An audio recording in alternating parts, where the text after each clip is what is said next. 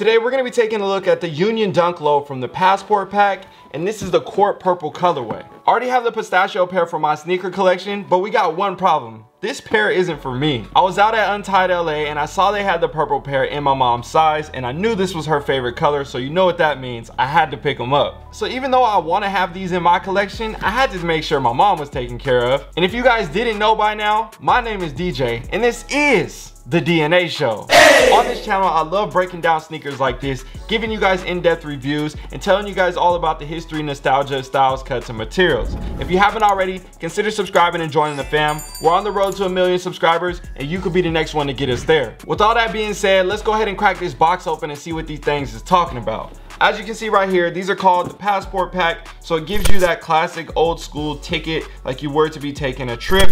And then on here it says Nike Inc. Union LA. You got different information with the Splite coupon and the style code numbers and things like that. Union LA, different stuff like that all throughout the box.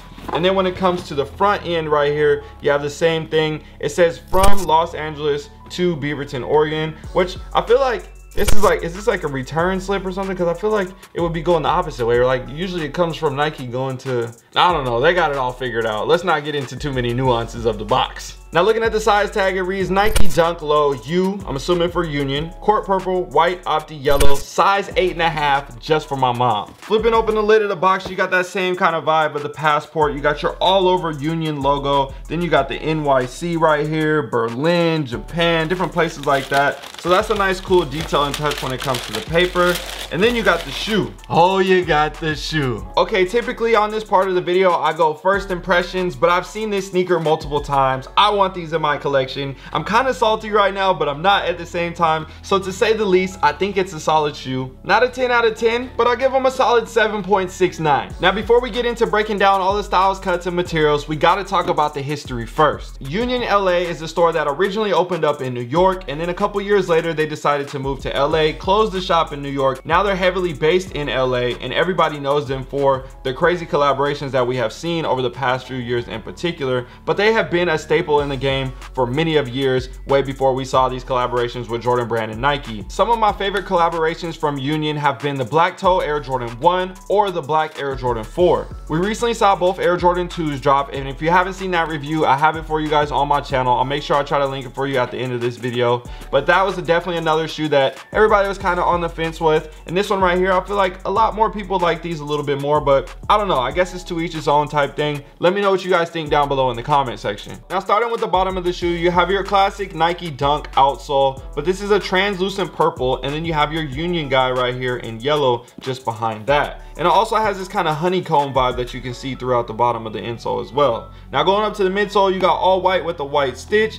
and then onto the upper. Oh, the upper. These are going to be exactly the same as the Pistachio pair, yet the colors are just going to be different. So on that aspect, when it comes to this pack of these, the navy blue or the baby blue pair, I forgot the name of those ones, we have to look it up. But either way, those are all going to be essentially the same when it comes to the materials. Now let's look at the colors, and we'll talk about the materials a little bit too. All throughout this upper, you have a ripstop material, something similar to the Air Jordan 5 off-white that we have seen in the past as well. And I'll show you guys some comparisons of the 5 next to the Dunk that I did in the previous video. But basically, you can also rip this material off when it comes to the toe box, the side panel, and the back end, and it gives you a whole nother color with that deeper purple behind it. All throughout this upper, you have a yellow stitch that really pops, and that accents the logo as you see on the tongue right here, a purple patch with a yellow stitch. You have the yellow Union LA, and then you have the Nike here on the back end. And another thing that the Union Dunk Low is famous for as well is the extra pieces of stitching kind of just hanging all frayed off throughout the ends of the shoes. Some people do and some people don't like that. Let me know if this would be something that you may snip off with scissors, or if you would just keep it the same and not really have a problem with it. Now going to the tongue, these come standard with a pair of all white laces and an additional pair of purple laces to match the upper,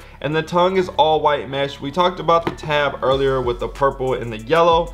The sock liner has more of a satin kind of vibe to it. I don't think it is, I don't know, it's just very fine. But you have a purple material here, and then you have a purple insole with the yellow Nike inside of there as well. Another dope touch that we see right here that's in addition to this is the bag tag. You can actually pop this off, and this is similar to that. So on here it says Nike to Union, and then on the other side it's got the tag information and stuff like that. So you can actually fill this out with your flight number and date and everything. So that's kind of cool and a nice addition. And we see that on all 3 pairs as well when it comes to this Passport pack. So overall, when I look at this sneaker right here, I think this is definitely a clean shoe. I don't think this is the best dunk ever, or I don't even think this is the best dunk from the pack, but I am a sucker for purple sneakers. So for that reason, I do like these a little bit more. But at the end of the day, if I were to only be able to pick one, I would probably go with the Pistachio colorway. That's why I went after that one initially. But now that I know I'm giving this pair to my mom, I feel like I gotta get a pair to match with her. And then that means I'm gonna have to get the baby blue pair, because I mean, like, I just gotta complete the set, you know, typical sneakerhead problems. So now that y'all know how I feel about this shoe, I posted a poll on my story to see what everybody else thinks about this shoe. I basically asked the question, is this shoe fire or trash? If you haven't already,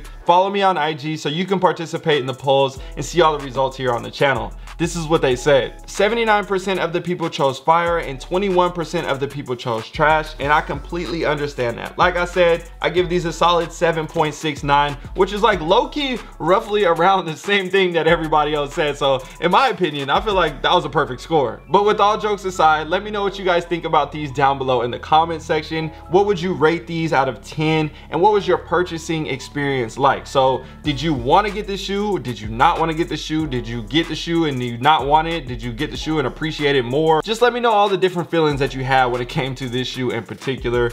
I think it's a dope shoe. I'm interested to see what the value of it in the resale market and everything is going for it later down the line. I know right now these are hitting for a few $100, and I'm not sure if I could say I could see these being worth, you know, $500 or $700 just right now, just because they're kind of lingering in that range. But just like any other shoe, there's definitely a chance that these could rise over time, and maybe 5 or 7 years from now, the shoe is worth $500 or $600. Also, if you guys want to see me pick up the baby blue pair and complete the set-ish, kinda, because I'd have to use my mom's pair, let me know down below in the comment section. I would love to grab those and add those to the collection as well. Yo, if you enjoyed this video and want to grow your collection or make extra money on the side, I built a VIP mastermind that will teach you everything that I've learned about growing my sneaker collection over the past 15 years. This will also give you access to the DNA fam in my VIP community, where we talk about investing outside of sneakers. And don't worry, if you don't plan on joining the VIP community, it's okay. I also set up a private DNA fam community that gives you access to all the behind the scenes looks from the studio and multiple chances to win free sneakers and gear from weekly and monthly challenges. So all you need to do is click on the link down below in the description, or the first link pinned in the comment section. That will get you set up and into the community. I'm excited to see you guys on the inside.